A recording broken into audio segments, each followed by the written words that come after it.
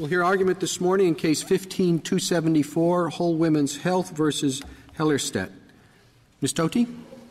Mr. Chief Justice, and may it please the Court, the Texas requirements undermine the careful balance struck in Casey between states' legitimate interests in regulating abortion and women's fundamental liberty to make personal decisions about their pregnancies.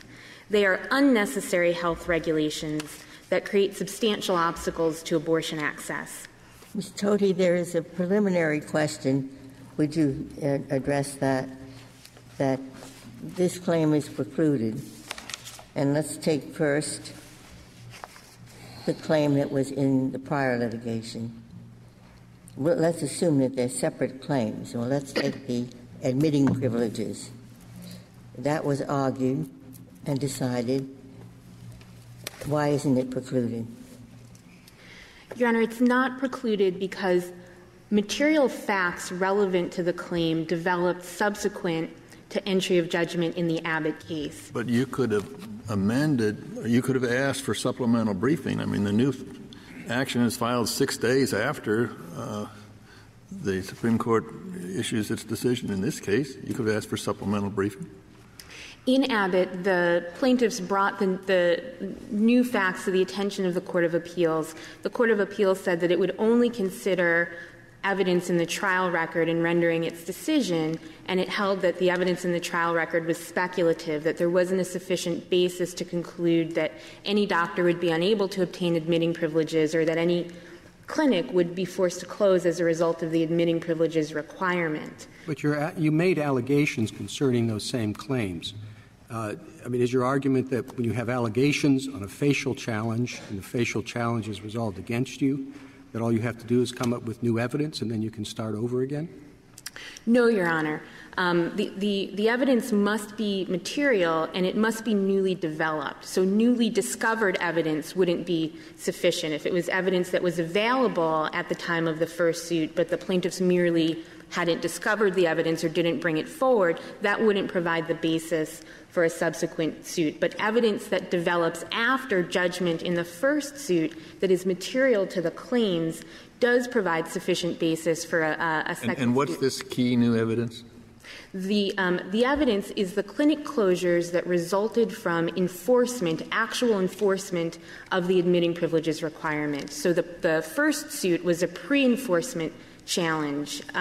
It was before the law took effect, and the court concluded that there was not sufficient evidence that any doctor would actually be unable to obtain admitting privileges or that any clinic would actually close. Well, there's very little specific evidence in the record in this case with respect to why any particular clinic closed. Basically, your argument is that the law took effect, and after that point, there was a decrease in the number of clinics. So suppose you win here, and the state then examines what happened in each of these clinics and comes up with evidence showing that in quite a few instances the closure was due to other factors.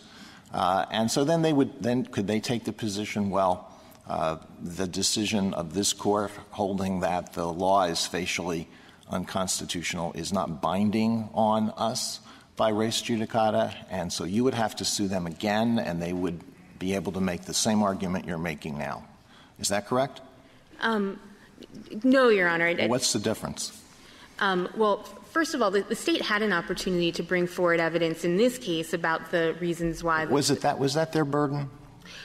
No, Your Honor, not in the first instance, but the plaintiffs came forward with evidence, and the state did not offer anything to rebut the evidence, which was more than sufficient to support the district court's finding that HB2 was the cause of the clinic closures. What evidence is that?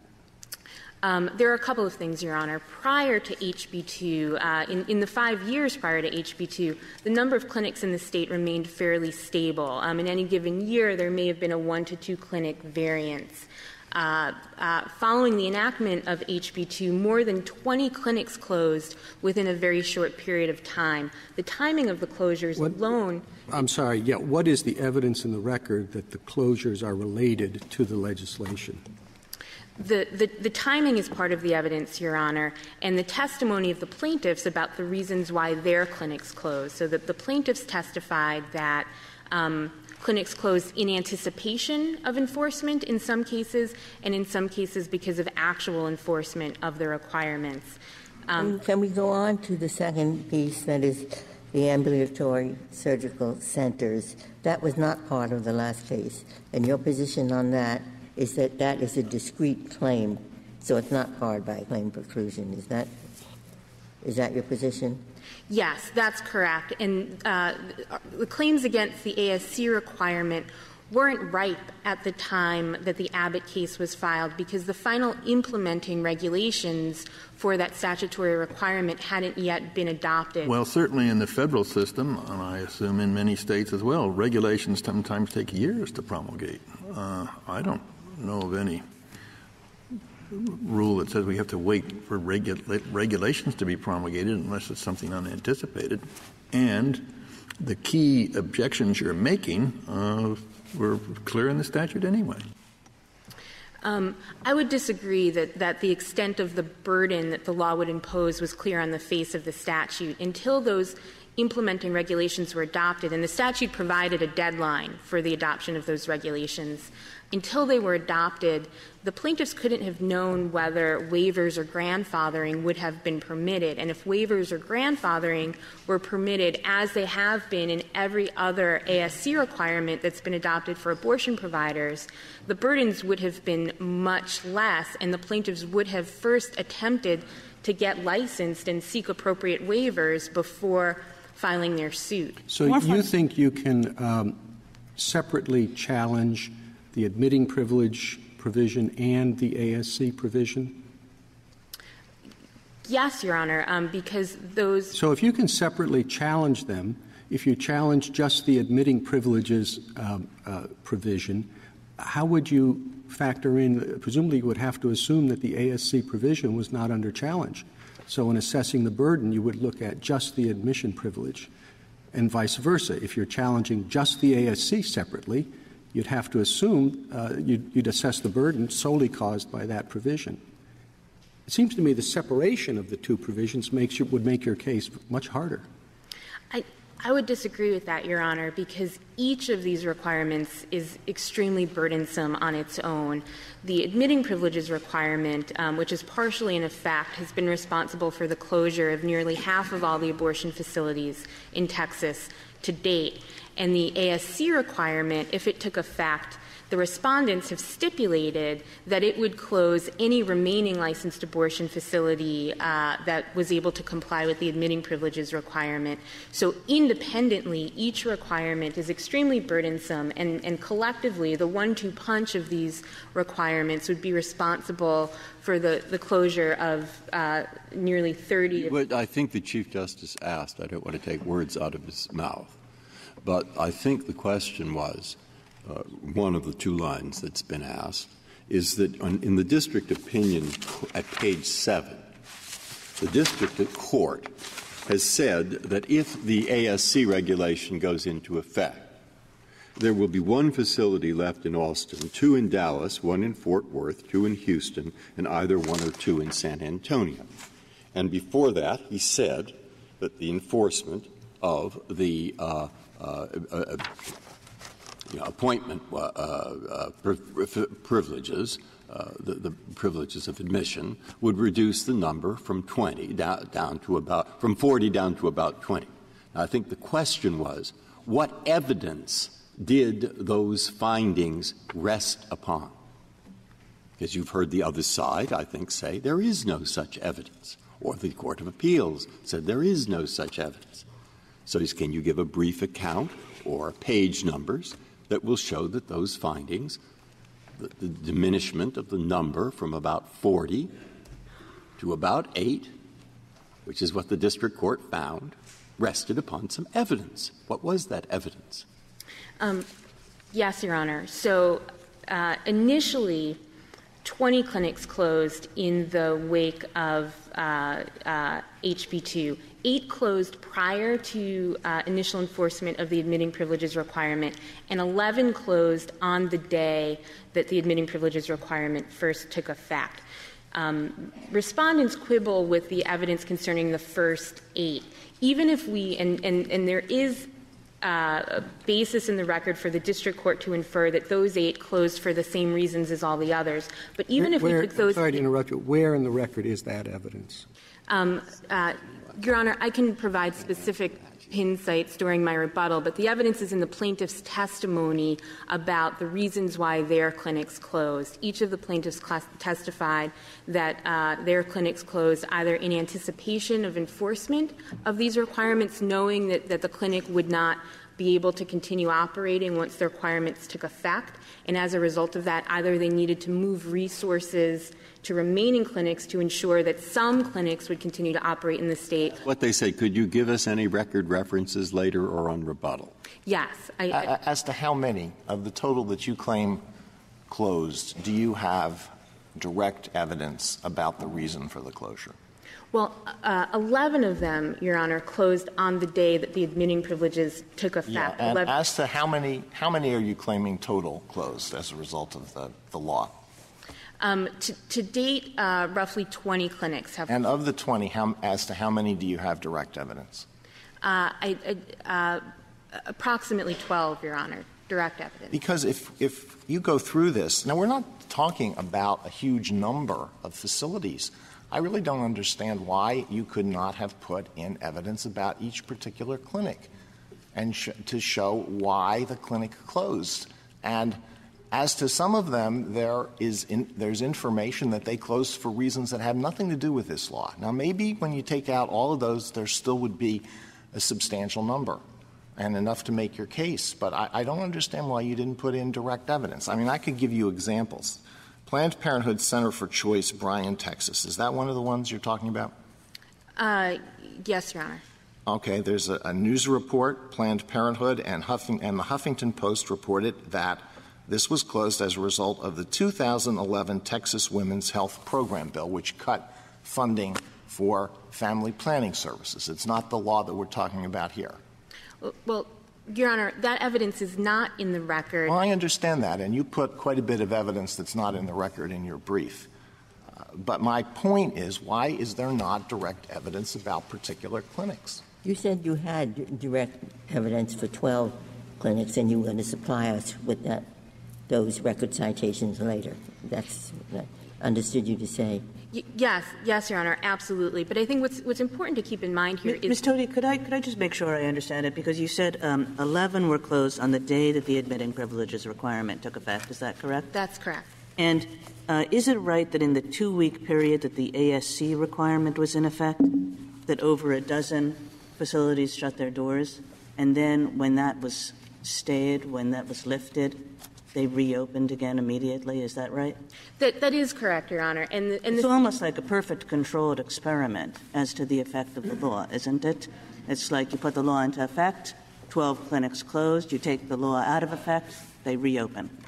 That's absolutely correct. And as the state had stipulated, that's exactly what the state stipulated would happen. And that stipulation is certainly direct evidence of the impact of the ASC requirement. The state, I think, is going to talk about the capacity of the remaining clinics.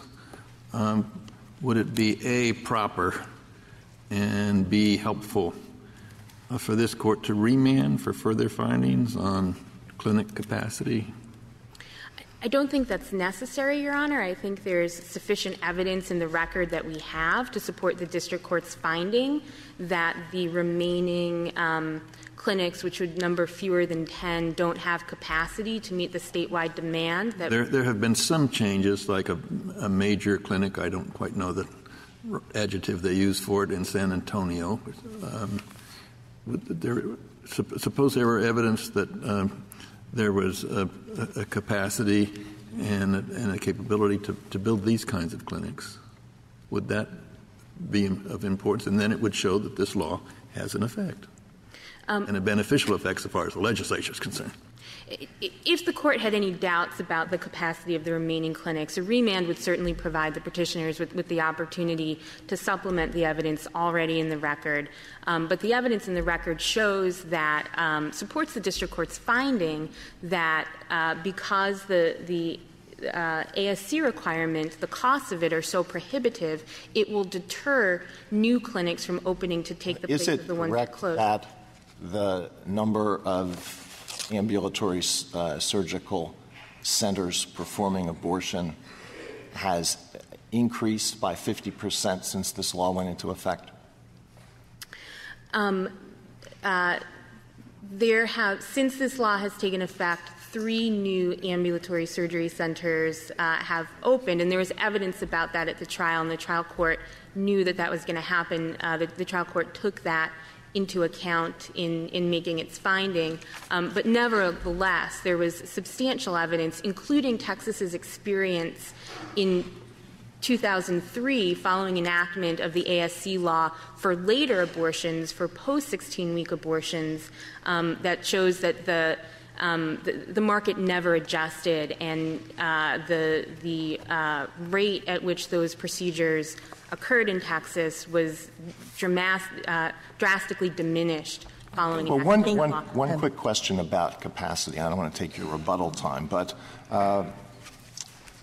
your co-counsel is also litigating a case like this in Louisiana, and in that case, the plaintiffs were able to put in evidence about the exact number of abortions that were performed in all of the facilities.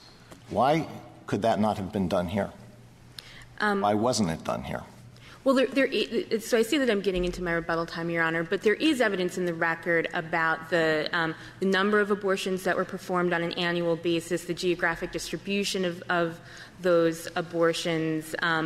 Texas collects those statistics, and those statistics are part of the record in this case. We have absorbed so much of your time with the threshold question. Perhaps you can, since you have some time to address the merits. Why don't you take an extra 5 minutes, and we'll be sure to afford you rebuttal time after that. Thank you, Mr. Chief Justice. So, fundamentally, these laws impose heavy burdens on abortion access that are not medically justified. And for that reason, they impose an undue burden on the right to abortion. Do you think there's a rational basis for the law based on the benefits that the legislature saw? I do not, Your Honor, because— Well, I thought you expressly did not challenge the law as lacking a rational basis. We did not preserve our rational basis claim. The district court denied that claim, and we haven't preserved it here. Here we're focusing on the undue burden, but we wouldn't concede that the law has a rational basis because, in fact, it undermines— We have to assume it does, since you're not raising that challenge, don't we?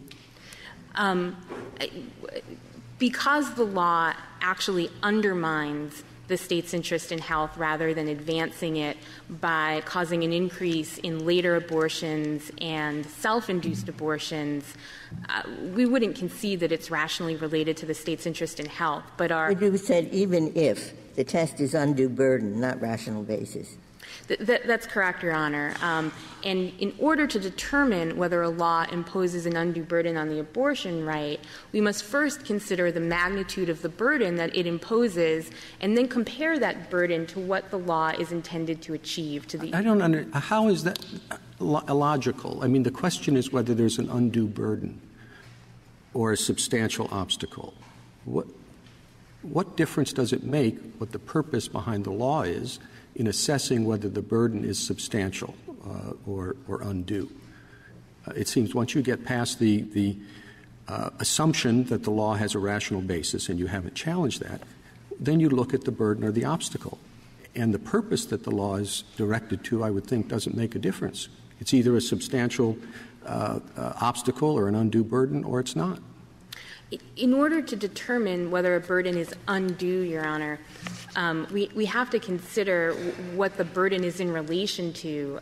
In Casey, for example, in upholding the informed consent requirements, the court first looked to the state interest that was being served by those requirements. In that case, the state's interest in potential life and concluded that the requirements were reasonably designed to serve that purpose by making the abortion decision more informed. And I thought the undue burden and substantial obstacle went to whether it was undue in light of the woman's right to exercise her right to an abortion, not with respect to the state interest that's asserted.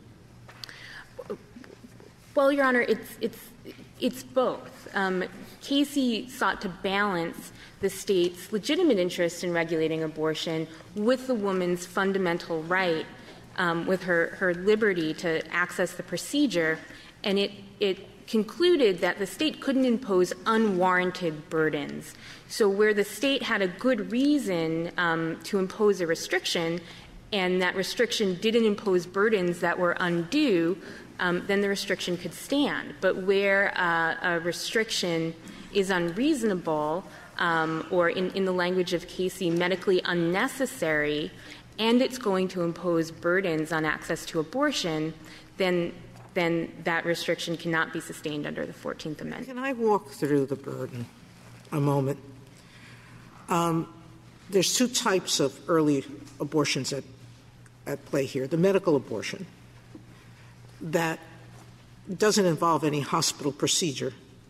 A doctor prescribes 2 pills, and the women take the pills at home, correct? Under Texas law, she must take them at the facility, but that is otherwise correct. I'm sorry, what? She has to come back 2 separate days to take them? That's correct, yes. All right. So now from when she could take it at home, it's now she has to travel 200 miles or pay for a hotel to get those 2 days of treatment.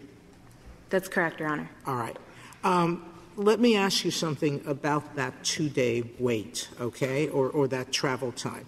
How many other states and how many other recognized medical people have testified or shown that there is any benefit from taking pills at the facility as opposed to taking the pills at home, as was the case?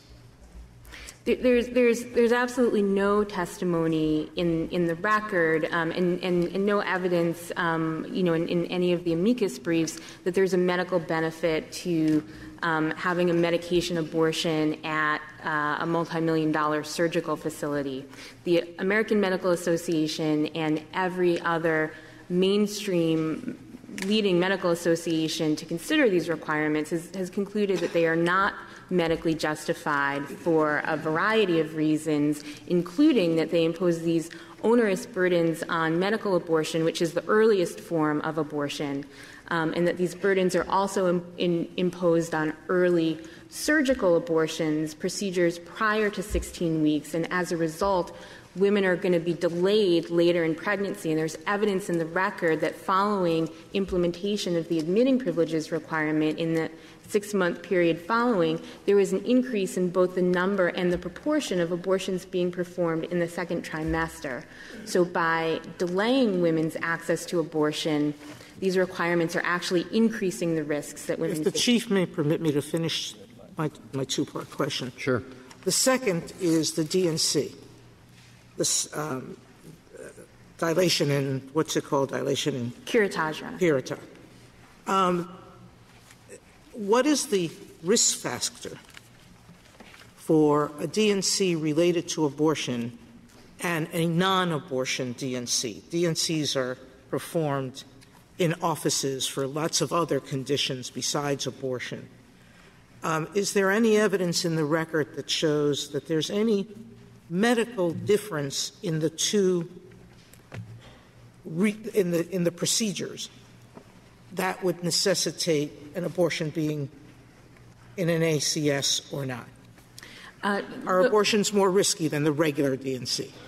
No, Your Honor. The evidence in the record shows that the procedures are virtually identical, particularly when DNC is performed to complete a spontaneous miscarriage. So when a woman miscarries and then follows up with her doctor, the doctor will typically perform a DNC, and that's virtually identical to an abortion, but it's not subject to the requirements of HB2. So your point that I'm taking is that the two main health reasons show that this law was targeted at abortion only.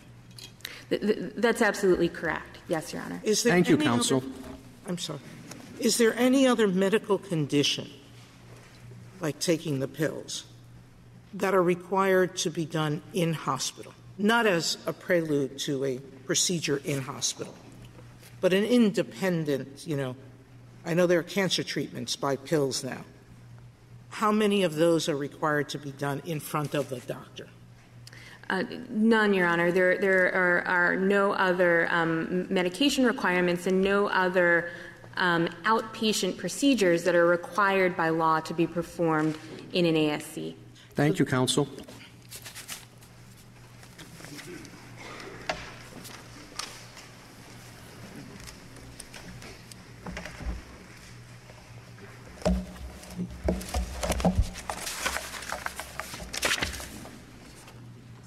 General VERRILLI. Mr. Chief Justice, and may it please the Court, the effects of the Texas law at issue in this case are much more extreme than those of any abortion law that this Court has considered since Casey. This law closes most abortion facilities in the state, puts extreme stress on the few facilities that remain open, and exponentially increases the obstacles confronting women who seek abortions in the state. And it does all of that on the basis of a medical justification that cannot withstand any meaningful scrutiny, that the American Medical Association has told you is groundless, and that the district court found will actually operate in practice to increase health risks to women and not decrease. Is this true of every provision of the ASC law? No, I don't think it is true about every provision in the regulations, Justice Alito. Well, not the regulations. Yes, in the regulations. Yeah. Every single provision. Then why was the whole thing held to be unconstitutional? So I agree with the premise of Your Honor's question. There are some parts of the regulation that I think operating alone wouldn't have the substantial obstacle effect. In fact, some parts of the regulation actually restate and reauthorize regulations that were already on the books. And so I suppose one could say that with respect to that set of regulations that the district court could have severed them under the severability clause. One could say that. Of course, they're already in the pre-existing regulations. But there are things that go. I haven't checked everything, compared the prior abortion clinic licensing law against the ASC requirements. But there are some where there's an increase in what's required. It seems pretty reasonable under the old law. There had to be a nurse, but not necessarily a registered nurse. Under the new law, there has to be a registered nurse who has a CPR certificate. So you think that's unreasonable to say that there has to be a registered nurse who knows how to do CPR? So I don't want to state an opinion one way or the other about that, but I do want to. But I think getting to the point of Your Honor's question, I think the problem the district court confronted here, and I think the reason the district court acted reasonably, despite the presence of the severability clause, is the severability clause provides an instruction that every provision, every clause, every word, every application to every individual should be severed. And the problem is a problem of the kind that the court noted, I think, in the IOT case. For a court trying to apply that, the court's got to go in and decide which collection of the many, many requirements there ought to stand and which shouldn't. And it's going to be invading the state's regulatory power. It's work. But maybe the district court should have done that work. I mean, I read through this, and I was surprised. I read through these regulations. I was surprised by how many are completely innocuous. And many of them have nothing to do — they have to do with basic safety. They don't even have anything to do particular with abortion. So the entrances to the clinic have to be at grade level. You have to have an elevator. The corridors have to be wide enough so that you could bring in a stretcher if somebody has to be taken to the hospital. And things of that nature. I don't know why things couldn't have been severed out if there were some that were. I think some could have, and if the court believes a remand is appropriate for the remedy to be more carefully tailored in the way that the court did in the IOT case, we think that would be appropriate. But we do think that the basic point remains that this is a substantial obstacle. And I would like to address 2 points that arose during Petitioner's argument. First, closures, and then capacity. With respect to closures, here's what I think the record will show you. Taking the ASC requirement first, there's a stipulation, JA 183, that all clinics that weren't already closed as a result of the admitting privilege requirement would not be able to meet the ASC requirements. and therefore would have to cease operations. Justice Kagan noted they did cease operation during the period in which the law wasn't stayed. There's evidence in the record with respect to the 7 clinics that are operated by Whole Women's Health that it was physically impossible to meet the ASC construction requirements because they couldn't fit on the real estate footprint that they had. They couldn't meet them. There's expert testimony in the record from Dr. Lane Farrar, the economist, that the cost of retrofitting these clinics to meet the requirements would be between $1.6 and $2.3 million, which would be prohibitive, that the cost of building a new facility would be at least $3.5 million, which would be prohibitive, and that the additional operating cost of an ASC would be between $600,000 and $1 million a year more. So I think with respect to those, there's ample evidence. With respect to the admitting privileges requirement, we know that 11 of the 20 clinics that closed between the date when the law was enacted and the effective date of the admitting privileges requirement closed on the date that requirement became effective. It seems to me the only reasonable inference you can draw with respect to those 11 is that the law caused the closure. With respect to the others, I don't think there's evidence with respect to each one, but with respect to several, there is evidence that they closed in advance of the effective date because they were otherwise going to have to pay a licensing fee to stay open for another year, which they knew they were not, and they knew they weren't going to be able to stay open, and they didn't want to flush the money away. So I think there's ample evidence in the record with respect to causation. Now, with respect to capacity, I really think this is key because I do think this is the locus of the substantial obstacle problem here. With respect to capacity, before this law took effect, there were approximately 65 to 70,000 abortions a year annually. The ASC clinics that will be able to remain open, the ASC facilities that will be able to remain open, performed about 14,000 a year. That's what the record tells you. It's Dr. Grossman's expert testimony. It's in the JA from pages 225 to 259. About 20%. 20%. So they'd have to increase 4 or 5-fold in a very short period of time against the backdrop of having to meet the problems that the admitting privileges requirement causes.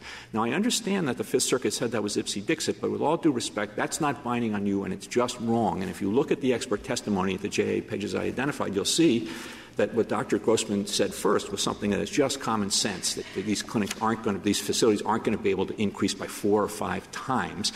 And second, he didn't just rely on common sense. He looked at the period of time between when the admitting privileges requirement resulted in the closure of 20 clinics. He looked at that period of time, and he studied the number of abortions that occurred at the remaining ASC facilities during that period of time. And one would expect, given that half the facilities in the state closed, that there'd be a substantial increase. Do you think the district court would have had discretion, the district court having substantial equitable powers that appellate courts don't, to say, we're going to stay this requirement for 2.5, 3 years to see if the capacity problem can be cured? Could a district judge do that? You know, I apologize, Justice Kennedy. I haven't given that question thought, and I'm loath to opine on that without having given it thought. But I do think that district judges often think they can do anything. Right. But I do think, as I said, with respect to the capacity problem, the key thing here is that when in addition to these ASC clinics not providing more abortions, once half the clinics in the state closed, you had, and this is again in Dr. Grossman's testimony, significant increases in the overall number of abortions, particularly in the parts of the state that were far away from the major cities. In northern, there is no evidence. There's no evidence of the actual capacity of these clinics. And why was that not put in? Particularly since, if we look at the Louisiana case, we can see that it's very possible to put it in. And some of the numbers there are quite amazing. There's a doctor there performed 3,000 abortions in a year. So we don't really know what the capacity of these ASC clinics are. Well, I think you have expert testimony in that regard. Yeah, but what is it based on? It's not based on any hard statistics. Well, it is. It's common sense that you can't. Common sense, but it's beyond that. As I said, Justice Alito, they studied the period of time in which half the clinics in the state were closed, and you would expect if those clinics, if the additional ASCs could handle the capacity, they would have, and they didn't. He said that the percentage of abortions at the ASCs went down by 4.4%, and there was an increased demand for abortion. But there's no statistic showing that there actually was an increased demand for abortion in Texas. I thought that the Grossman affidavit, which I grant you, it's going on the briefs, but it said at affidavit page 9, table 2, says that the number of abortions that are on average performed annually at the remaining clinics is 2,000. So let's multiply by 2, and you get 16.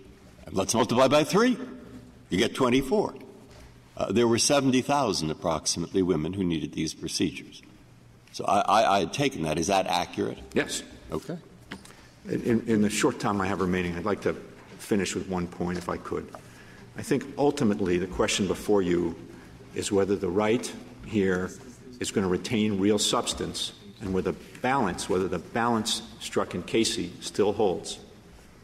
If that right still does retain real substance, then this law cannot stand. The burdens it imposes, the obstacles, are far beyond anything that this Court has countenanced, and the justification for it is far weaker than anything that this Court has countenanced. It is an undue burden. It is the definition of an undue burden. And, Mr. Chief Justice, in response to your question, undue means excessive or unwarranted. Could be excessive or unwarranted as compared to the obstacle it imposes, certainly, but also as compared to its need. I would have thought Casey and Gonzalez also said substantial obstacle. And I would have thought that's something you could look at in an objective manner. And I have to say I don't understand why you're arguing the opposite. I think whether it's a obstacle or a burden would exist without regard to the strength of the state interest. The strength of the state interest, it would seem to me, is evaluated on whatever test there is with respect to that legislation, and then you look at what the impact was. Well, I think it's actually in the interest of government to look at it the way that we're suggesting it ought to be looked at, and if you don't, I take a minute to explain why. And I think, Mr. Chief Justice, that is because, it is one thing to say that you're going to impose a requirement that does work as much as to be the kind of obstacle that these requirements do, when you have a justification that's frankly flimsy and the American Medical Association has told you is groundless. But if the government were able to come in, if it were us or if it were state, were able to come in and say, well, actually, this requirement is going to make a difference in saving hundreds of lives, that might be a burden that you would think would be acceptable given the medical benefit. That's why we think that the test that makes sense, the best understanding of undue burden, the understanding of undue burden that works best for the government is the one we're suggesting. But I think whichever way you look at that, whether you look at it our way, whether you look at it as two separate inquiries, this law, HB 2, can't pass it for the reasons I said. And I think, therefore, that if you do find that this law is upheld, what you will be saying is that this right really only exists in theory and not in fact going forward, and that the commitments that this Court made in Casey will not have been kept. Thank you. Thank you, counsel.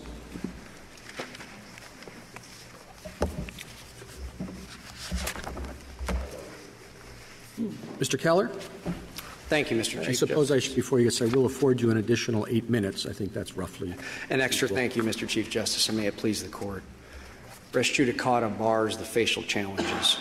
In any event, Texas acted to improve abortion safety, and Planned Parenthood provides this increased standard of care and has opened new ASCs. Abortion is legal and accessible in Texas.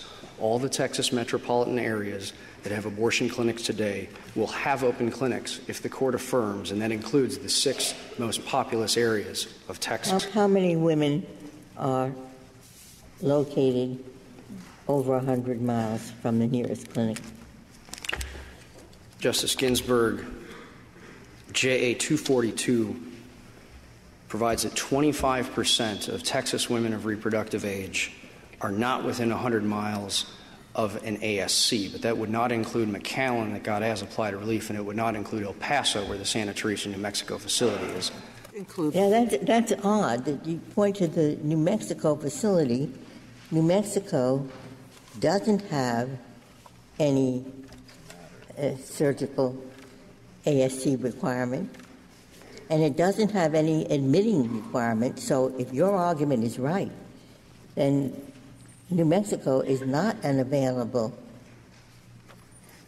way out for Texas, because Texas says to protect our women, we need these things. But send them off to Mexico, New Mexico, where they don't get either. No admitting privileges, no ASC. And that's perfectly all right. Well, if that's all right for the the women in the El Paso area? Why isn't it right for the rest of the women in Texas? The policy set by Texas is that the standard of care for abortion clinics should rise to the level of ASCs for clinics and admitting privileges for doctors. Texas obviously can't tell New Mexico how to regulate, but the substantial obstacle inquiry examines whether there is the ability to make the ultimate decision or elect the procedure. And when then why should it count those clinics? Well, here, the evidence in the record showed that this particular clinic was 1 mile across the border, that was still in the El Paso metroplex, and women in El Paso often use that facility to obtain abortions. So that would go into the contextual analysis of this particular as-applied challenge. This doesn't go to the facial challenge, but the as-applied challenge on whether women in El Paso do have access to abortion.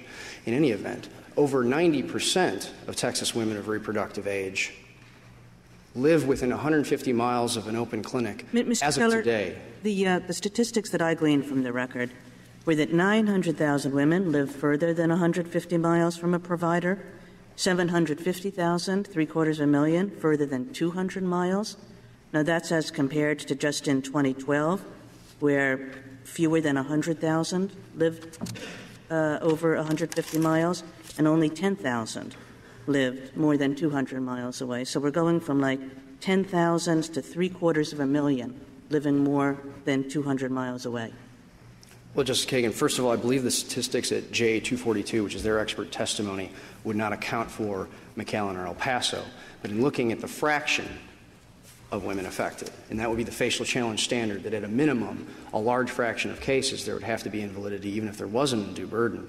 The travel distance of, even in Casey, the district court found over 40% of Pennsylvania women were going to have to travel at least 1 hour, sometimes over 3 hours, and there was a 24-hour waiting period. Texas reduces that waiting period to 2 hours for traveling over 100 miles. And in Casey, that was not a facial substantial obstacle. Here, that relevant fraction is lower, and under Casey, then the facial challenge would not succeed. And petitioners have a heavy burden, and they haven't shown any capacity evidence. When there's a need, meaning where are you taking into account in the undue burden analysis the value of the need being imposed? Meaning, even if I grant you that in some circumstances travel time is necessary because you just can't get any kind of abortion clinic to go into a particular area, so you might have to impose a burden that might be undue in other circumstances. Where do we evaluate the benefit of this burden? What's the need? Your brief seemed to be telling us that there's no role for the court to judge whether there's really a health benefit to what you're doing.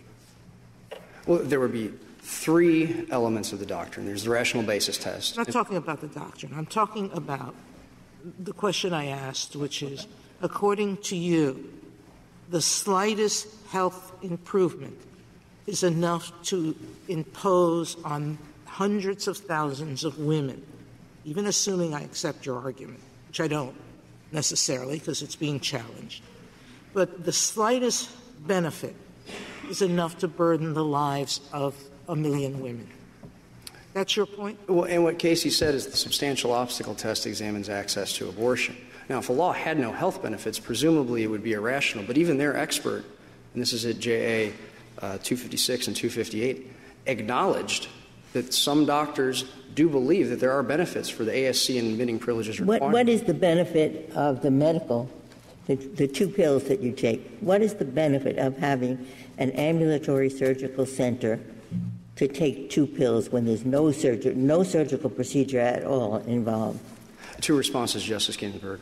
First, the complication rates are greater. And when there's a complication rate from a drug-induced abortion, then a surgical abortion is needed as a follow-up. In the first lawsuit— On the complication, that complication is likely to arise near the woman's home, much more likely to arise near her home, which the 30-mile has nothing to do with.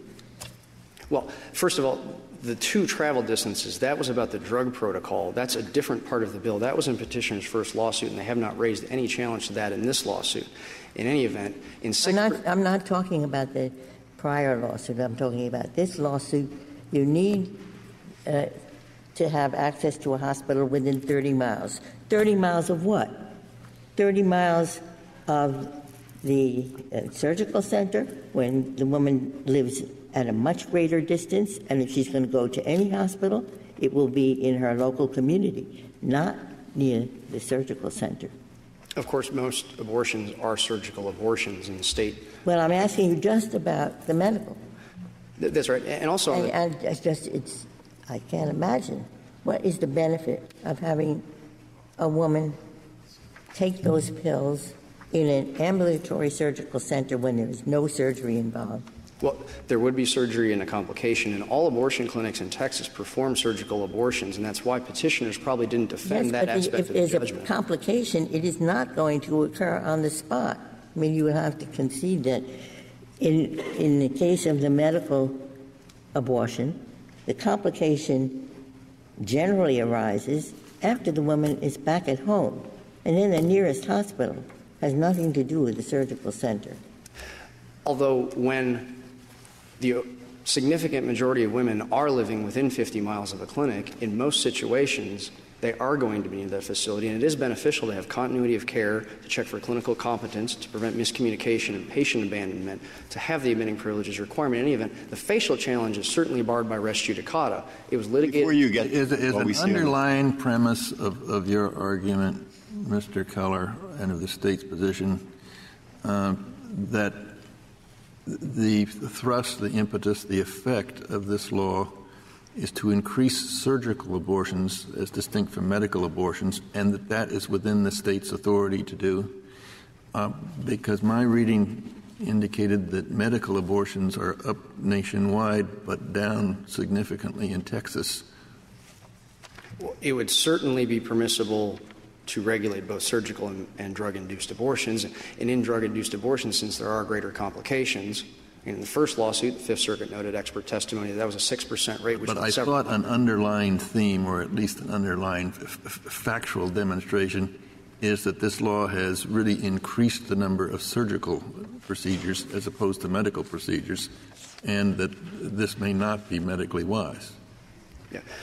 Insofar as you might say that this is within the authority of the state to do, but given the higher, and I want to know what your position is on that. And Justice Kennedy, given the greater complication rates from drug-induced abortions, the legislature would be permitted to act in that way. But in any event, petitioners have not challenged that particular part of the district court's holding that gave them as-applied relief on the drug-induced abortion part. In the Fifth Circuit, they haven't raised that. What they're trying to do on the effects prong is say that the remaining clinics will lack capacity, but the Fifth Circuit correctly noted that there's no capacity evidence in the record. They didn't even try to take discovery from the non-petitioner clinics. And indeed, Grossman's ipsa dixit was in fact ipsa dixit. What he did is he looked at the number of abortions and percentage that were being performed, and a year earlier, ASCs had actually performed more abortions. And so the inference that they were at capacity cannot be drawn. What evidence would you have put in on the capacity issue if you had been afforded that opportunity? Well, evidence that would rebut the statistically significant showing on the other side about capacity, and also the circumstantial evidence about the timing of the closures. Well, this is not in the record, but in petitioner's first lawsuit, this is Exhibit K to their application to vacate the stay in this court in the first lawsuit, the Abbott litigation. They went clinic by clinic in a chart, excuse me, and they tried to estimate the number of abortions that could be performed in those facilities. The district court didn't even make a fact-finding there. But the Houston Planned Parenthood ASC, they estimated could perform 9,000 abortions annually. 9,000. That's 175 a week is what their chart says. Before the act? Well, yes, because the Houston Planned Parenthood operates 5 of the 9 ASCs. Planned Parenthood is not in this lawsuit. They were in the first lawsuit. They have complied with the law. They have doctors with admitting privileges, and they have facilities in each of the 5 most populous Texas cities. And so if one ASC can perform 9,000 abortions annually, and there are going to be at least 8 other ASCs in Texas, plus the 10th facility, the McAllen facility that obtained as-applied relief, it does not stretch credulity to believe that those remaining facilities would suffice to meet the demand for abortion. And you asked to put in this evidence, and then the court said, no, we will not let you put in the evidence. We didn't put in the evidence because petitioners bore the burden. I said, did you ask to put in this evidence? No. No. Thank you very much. Okay. I'd like to go back to the question that Justice Ginsburg was asking, which is about what is the benefit of this procedure. There are two laws. I'm focusing on the first law. The first law says that a doctor at the abortion clinic must have admitting privileges in a hospital 30 miles within that nearby, right? Correct. Okay. Prior to that law, the law was that the clinic had to have a working arrangement to transfer such a patient. Correct? I'm just reading it from this. That's correct. Okay. So I want to know, go back in time to the period before the new law was passed.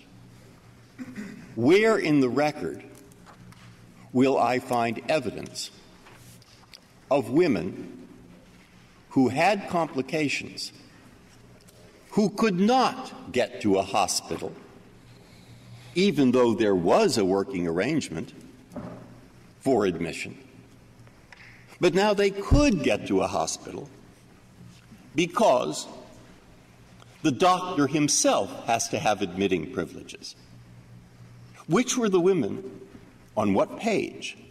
Does it tell me their names, what the complications were, and why that happened?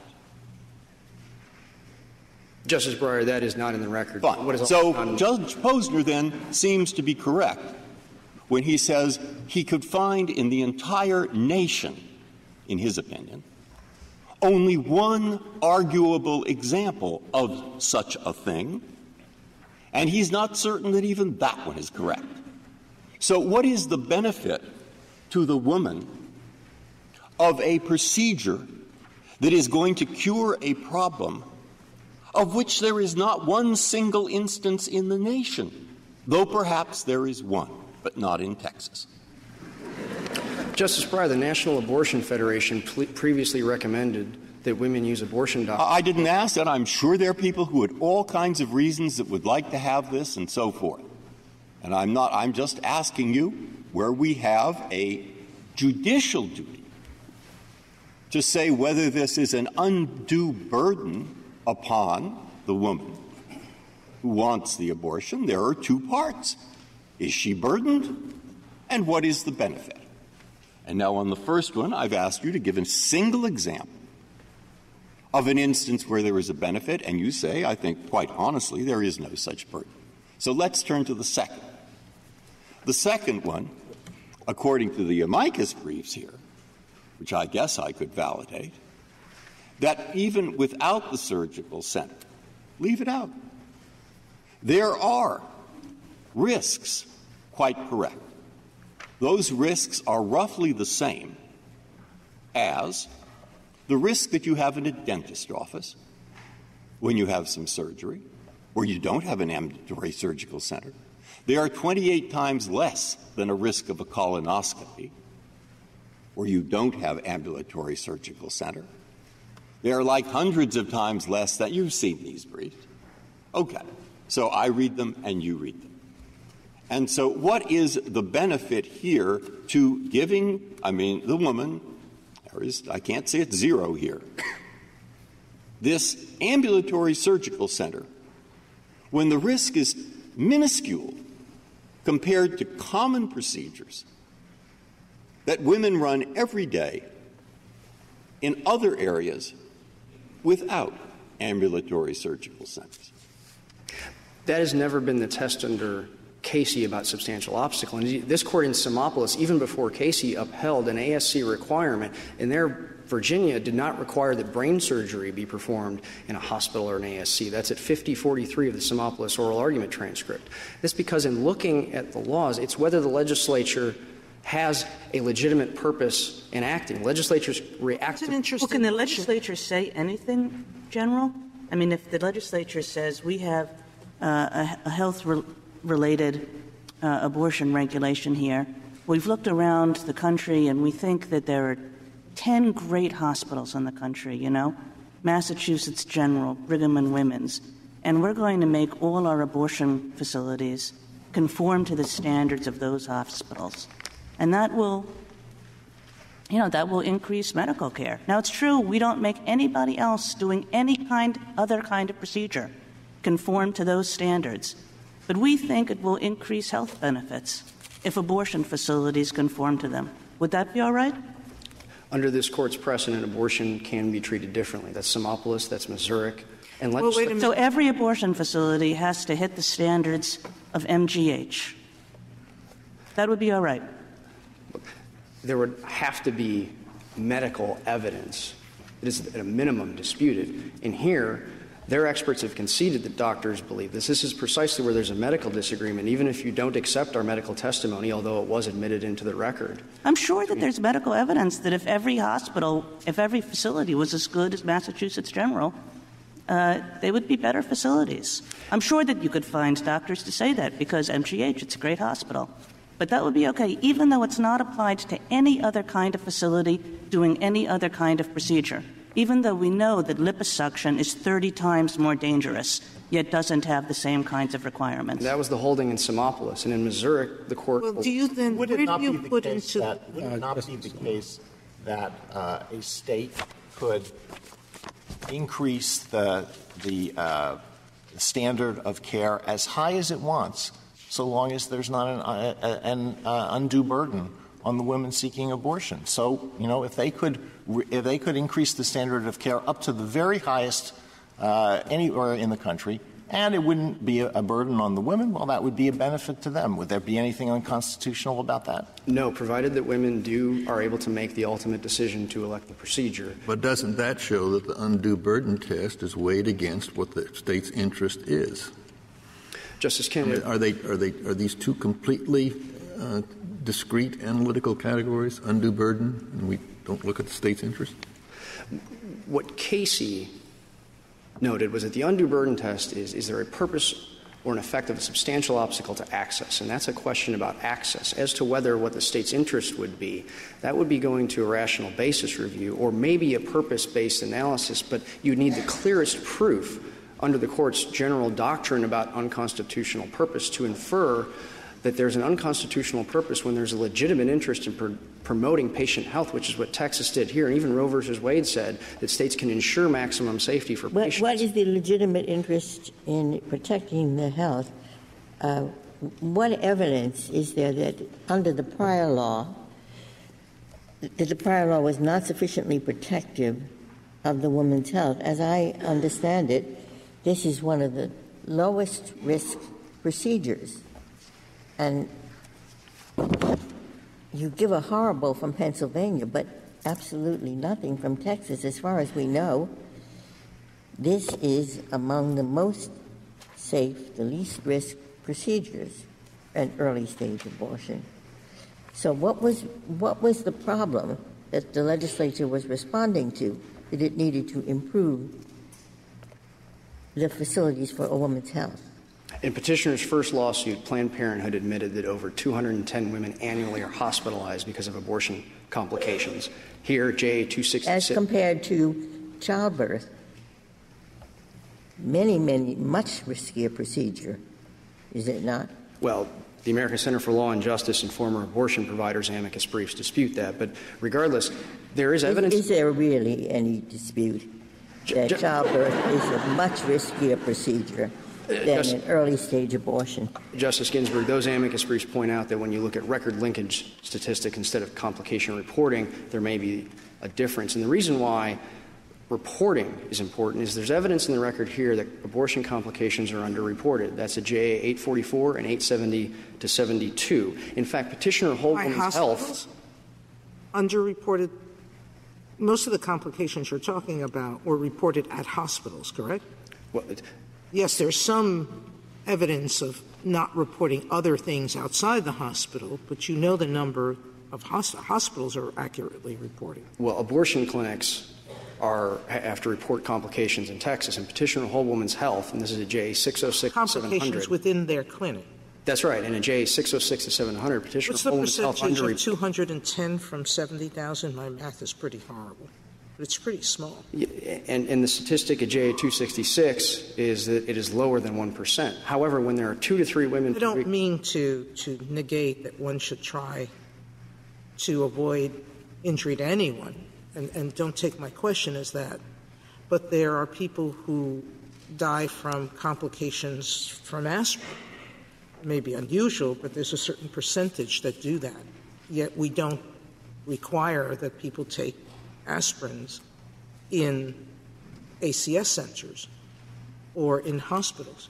But in examining — there has to be some tie between the benefit and the burden, doesn't there? Well, in examining not effect, but the purpose, the constitutional analysis would be, did the Texas legislature have an invalid purpose? And well, don't you think that you can read that from the fact that there are so many other medical treatments whose complication rates are so disproportionately higher, and the legislature is only targeting abortion, when there is nothing about the figures before it that show a risk so unusual that it needs greater attention? But that would have been Simopolis, it would have been Zurich, and this is why petitioners are trying to upset the balance that was struck in Casey. See where this fits in. I mean, to the argument, I don't question their purpose. I won't question their purpose. Good. Thank you, Justice Breyer. But what their purpose is that they're worried about these complications, and they want to make life safer for the women. All right, let's take that as the purpose. You've said there aren't very many complications. Now, would you say, if you reduce the number of clinics, as has been argued, maybe it isn't exactly that, but that, and you suddenly have at least 10,000, maybe a few less, and maybe a few more, women who have to travel 150 miles to get their abortion, maybe more, maybe stay overnight, maybe try to scrape together the money. You understand the argument. Are there going to be more women or fewer women who die of complications due to an effort to create an abortion? I mean, you read the briefs, and you've read the same articles I have. And, of course, the argument is if you lead to self-induced abortion, you will find many more women dying. So if the concern is this tiny risk of dying through a complication in a clinic, is this a remedy that will, in fact, achieve the legislature's health-saving purpose? Justice Breyer, about self-induced abortion, the evidence in the record on that were two points of testimony, both from McAllen, where petitioners prevailed. As-applied challenges could be brought in areas, for instance, if there could be shown a substantial obstacle based on travel distance. The 4 clinics that closed in West Texas between El Paso and San Antonio, all of those closed before the admitting privileges requirement took effect. They were all Planned Parenthood facilities. In petitioners' first law... As-applied challenge is a real problem with that, because suppose you bring in that as-applied challenge and you're successful, you can't have a creation of an ambulatory surgical center on the spot. I mean, once these facilities are closed, they're closed, and they can't start up tomorrow. So the as-applied challenge, I mean, the woman's problem would be long over before this clinic, the kind of clinic they had before, could be restarted. Justice Ginsburg, the McAllen Clinic reopened, and as Justice Kagan mentioned, clinics did reopen. The Lubbock facility, though, which is one of the facilities in West Texas, in petitioner's first lawsuit, they told this court in their application that that clinic was going to close regardless. Now, 7 of the 8 clinics that closed before the admitting privileges requirement took effect, and went from 41 to 33, 7 of those 8 were Planned Parenthood clinics. Planned Parenthood is complying with the law and providing that increased standard of care. And also the 11 clinics that closed the day that the admitting privileges requirement took effect, when it went from 33 to 22, I don't believe 6 of those clinics can be deemed to have ceased performing abortions because of that requirement. The Lubbock facility was going to close anyway. Killeen had admitting privileges. That's J401. There was a stipulation that is no currently licensed abortion facility meets the ASC requirements. each will be prohibited from performing abortions after the day the law goes into effect. That's a stipulation, not a question of what evidence there was for. Texas stipulated that no currently licensed facility meets ASC requirements, and each will be prohibited from performing abortions. And that would go to the ASC requirement as opposed to the facial challenge to the admitting privileges requirement. But four facilities reopened of those 11 when the admitting privileges requirement went into effect. That was Dallas, 2 at Fort Worth, 1 in Austin. It's JA 131, 715, 1111, and 1436. 2 of those were ASCs. Now, when it comes to the count of ASCs, there are 9 ASCs performing abortion today in Texas. 3 opened up after House Bill 2 was passed. So in examining the facial challenge to that requirement, when ASCs exist... Were they opened as a result of the law, or were they planned to be opened before the law went into effect? Because I think that makes a difference to me. If they were planned to be opened, it takes quite a while to dig up the money, get the investors, buy the land, do the building. It seems to me that they must have been planned for a while, and if they were, it was because there was a need independent of the number of abortions. Well, in other words, it's fortuitous that they've come into existence, but it was their need was not there, was independent of the reduced number of facilities elsewhere. Well, the legislature provided 13 months to come into compliance. In addition, you could lease space. Texas has over 430. There were 433 general ASCs in Texas at the time of trial. Most of them don't choose to provide abortion. That's correct. Of course, space could be leased in those. So what you don't know is, do you have enough resources to open up an ASC if you're going to do abortions? Are you going to get enough developers to invest in your work? Yeah. And the point being that there are going to be at least 10 clinics. Can I ask about McAllen? There was testimony in the record that at least 4 doctors had from that spot had asked for admitting privileges. The Fifth Circuit's remedy only provided for one doctor, Dr. Lynn, who's past retirement age, to be the only doctor performing abortions in that clinic. Now, if the clinic had I don't know how many it had, but it had at least 4 people before, it seems rather callous to say as a remedy that we're going to make that one doctor do the work of 4, or maybe more doctors who didn't get admitting privileges.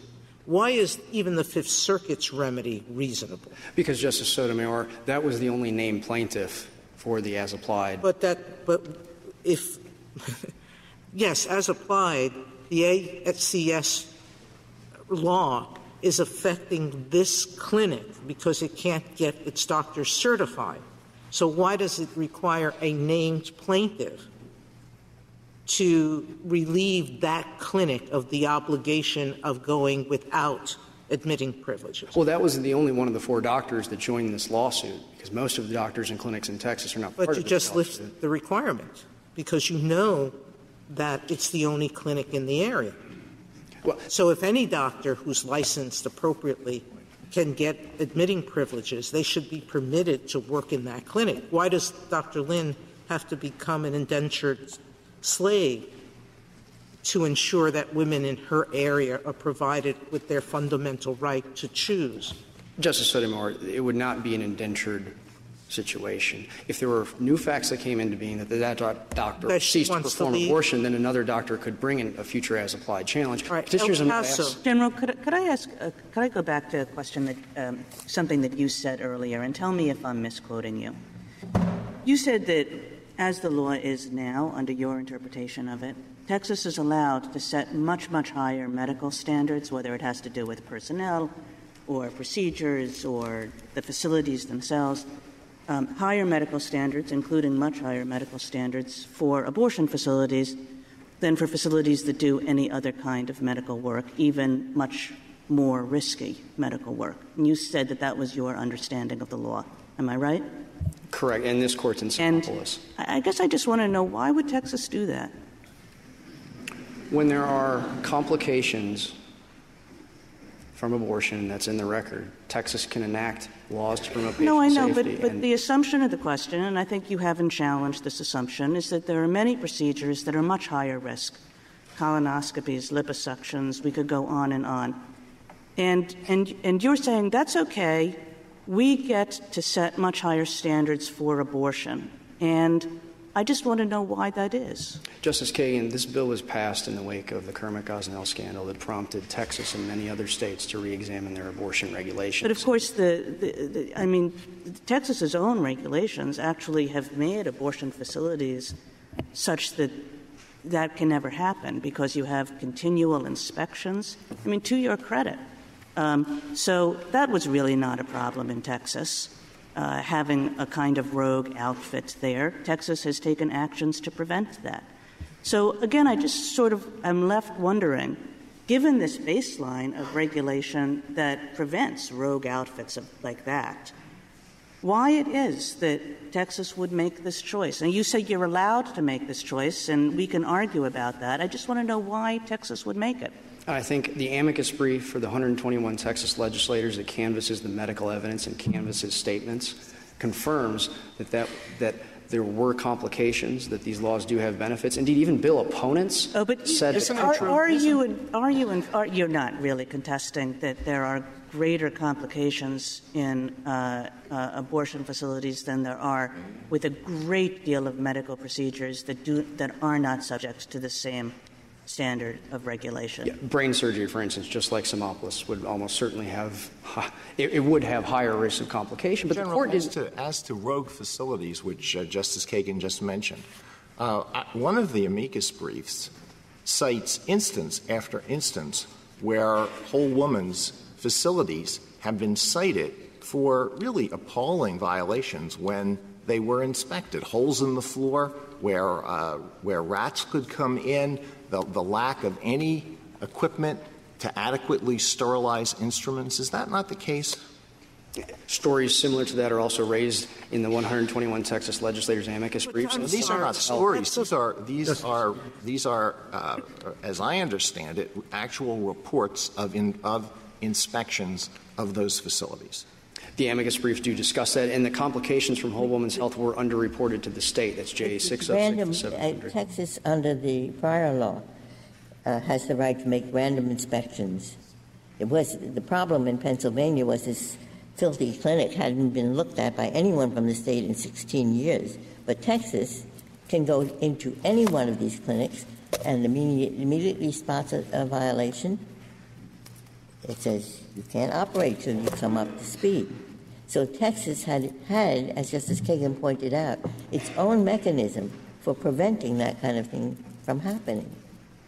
Texas did have existing regulations, but increasing the standard of care is valid, particularly not only in light of it's valid only if it's taking care of a real problem. And there are abortion complications and underreported. Well, no, a real problem, meaning Gosell, the governor of Pennsylvania, said was a regulatory failure, and only in that this clinic had not been inspected for 15 years. The doctor was fabricating his reports. That could happen almost in any setting. Anyone who intends to break the law is going to break the law, whatever the regulatory rules are. You're going to have doctors, as happened our laws, who were performing abortions without permission in their offices or without licenses. And I don't want to suggest that we should presume that's going to happen, but it will happen. The constitutional standard for whether a state can make abortion safer can't be that it can only prevent a Gosnell situation. Well, and there are complications. But you have to see, as Justice Breyer asked you earlier, why are the problems? Isn't this a self-created problem? What happened in Texas, independent of Gosell, that raised a Gosell-like situation in Texas that made legislatures so concerned after so many years about taking care of this greater risk in abortions as opposed to all the other procedures that are performed in non-ACS facilities? Because there are complications in abortion, and this was there is complications in colonoscopies, and colonoscopies are what, 15 times? 28. Justice Breyer just corrected me. 28% higher. I mean, but legislatures react to topics that are of public concern. In Gonzalez, the court noted that after Dr. Haskell's procedure for partial birth abortion became more of a nationwide concern, states reacted. When the legislature sees that there's a problem, and maybe that there wouldn't rise to the same level of a Gosnell problem, but the legislature can still act to make abortion safer, which is precisely what Texas did here. If I can address my friend's contention of the record as to what clinics closed preemptively. There's evidence in the record that Killeen, McAllen, and El Paso, 3 clinics, closed preemptively. They brought as-applied challenges in McAllen and prevailed. They brought their as-applied challenge in El Paso and did not prevail. And the Killeen clinic did not seek as-applied relief. Indeed, if there are any future concerns, as-applied challenges can be raised. For instance, the wide swath of area in West Texas does not have an abortion clinic today. There was no as-applied relief sought in this case. And if it would turn out that there were going to be an issue in that area, a future as-applied challenge could address that concern. Well, that's the problem. Once a clinic closes, you said McAllen reopened, but that was very swift. Once a clinic closes, the equipment are gone, the doctors are gone. You can't reinstate it tomorrow. It won't be there. There will be no remedy for that woman who succeeds in the as-applied challenge. Mr. Chief Justice, here times to respond, if I may address it. Except even there, the clinic was not just closed for a single day. It was closed for a longer period of time. There was an El Paso clinic that actually reopened also months later.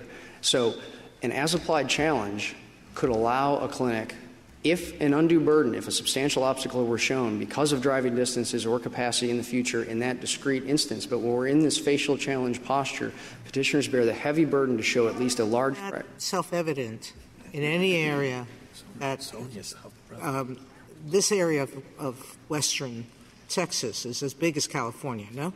Bigger? Well, I'm not sure about California, but it certainly is a large size. Area. Absolutely. Why isn't it self-evident if you have a law that says you can only be an ACS provider, and who's going to come in and say, I can't be an ACS provider, but it's an undue burden on me, or it's an undue burden that's self-evident on the women in that area? Well, the right is possessed by the women, but clinics and doctors can bring challenges. So why don't we take this lawsuit as those women saying just that? Because there was you can't have a law that has marginal, if any, medical benefit be applied to this procedure anywhere where there's an undue burden on women. Planned Parenthood had 4 clinics in West Texas. They all closed before any part of HB2 was actually put into effect. They could have brought an as-applied challenge. They didn't. Planned Parenthood did not join this lawsuit. They were part of the first lawsuit. And indeed, the facial challenges here are barred by res judicata, and there are significant record gaps. May I ask you one question? Earlier in your argument, you were quoting how many women are within a reasonable range of the clinic. But don't we know from Casey that the focus must be on the ones who are burdened and not the ones who aren't burdened? There is, in the district court said, this is not a problem for women who have a means to travel, that those women will have access to abortion anyway. So in Texas or out of Texas. So Casey was quite precise in this when it's talking about husbands and notification. You don't look to all the women who are getting abortions. You look only to the women for whom this is a problem. And so the only women we would be looking at is not all the women who live in Austin or in Dallas, but the women who have the problem, who don't live near a clinic.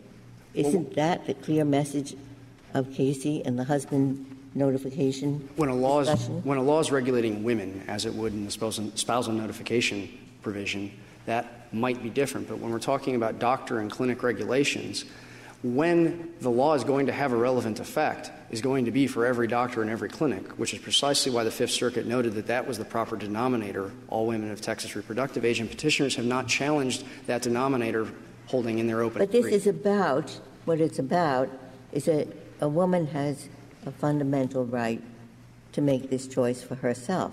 That's what that's the starting premise. And then this is certainly about, Casey made that plain, that the focus is on the woman, and it has to be on the segment of women who are affected. Yes, and the right held by women to make that ultimate decision is not burdened, and at a minimum, a large fraction of cases in Texas, when each metropolitan area will still have a clinic even after the law goes into effect, and future as-applied challenges could address any possible concerns about West Texas or otherwise. Thank you, counsel. Thank you, Mr. Chief Justice. Ms. TOTI, you have 5 minutes remaining. Thank you. A few brief points. First, the record cites from earlier evidence that HB2 caused clinics to close in Texas. The plaintiffs testified that HB2 caused clinics in Killeen, Austin, Beaumont, McAllen, and El Paso to close, and that testimony is at JA 339, 715, 722, and 731. Respondents stipulated at JA 183 and 184 that the ASC requirement would cause any licensed abortion facility still operating on the day it took effect to close. Plaintiff's Exhibit 28 at page 2, which is not in the joint appendix but was admitted in the record at 2808 and 09, demonstrates that for the 5 years prior to the enactment of HB2, the number of abortion clinics in Texas remained fairly constant.